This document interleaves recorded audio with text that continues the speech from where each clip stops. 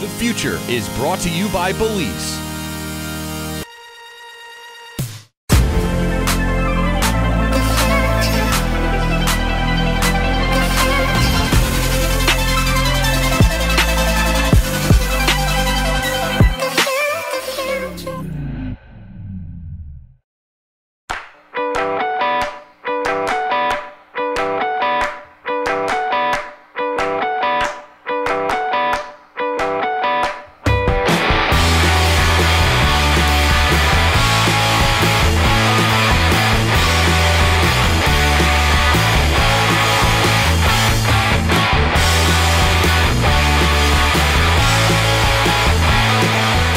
The trip to Charlotte was an important one for Bobby Farnham, who signed his AHL contract with the Thunderbirds at the start of the trip.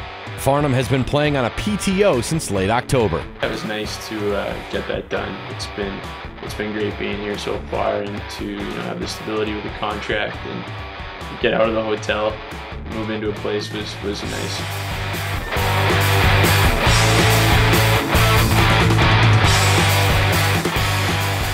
There's a lot to take from the Charlotte trip. I think the first game, I don't think we played as well as we wanted to. We had a good practice the next day.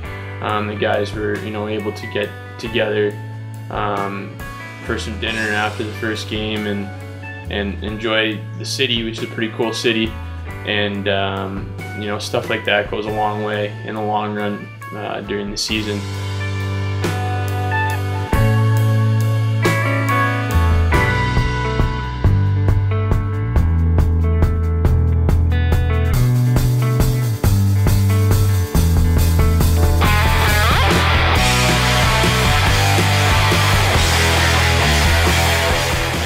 Came out Sunday and we played that 1 o'clock game. We played a really good game, and maybe on another day you get a bounce the other way and win that one. But there's a lot to take from that game.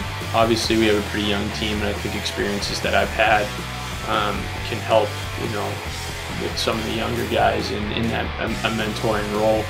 And obviously, you want to bring. And I always like to say, you bring what you bring day in and day out. To practice, to games, and just leading that way and being that type of player, can help.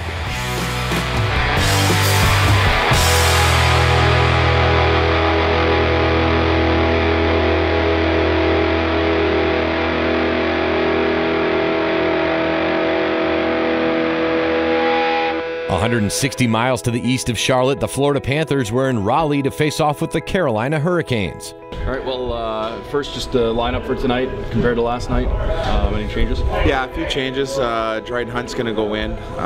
We're going to go McCaution's back in tonight. I'm also thinking of the other way too, right? Troch's line. I'm trying to get them going offensively as well and spend some more time in the end. So Huntsy on that line, what he supplies, big, strong, fast guy, some speed, and he's good on the forecheck. Hopefully he can, loosen some pucks up for those guys. Yeah, at first it was a bit surreal. Now being here, I think it's almost been close to a month now.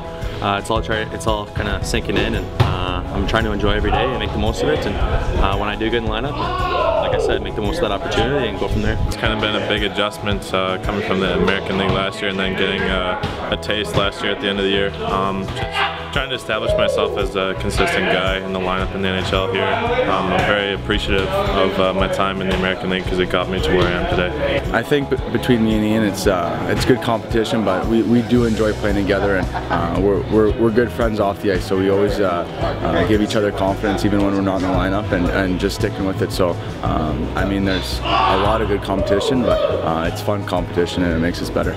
It's nice to have those guys to kind of hang out with.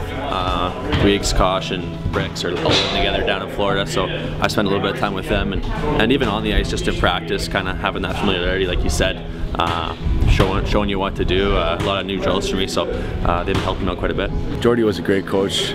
He helped me a lot with getting my confidence to where it is now, but I think he just, not trying to do so much, just kind of playing steady defense, moving the puck, and the offense will come. You have to bring it every day, and you have to bring it every single shift. He demanded that from his players, and I think towards the end of the year last year we really brought that every game in Springfield. So I tried to bring that mentality here to the NHL. For so many current and former T-Birds, it's become clear that a direct path between Springfield and Florida has been forged by hard work and dedication at the AHL level.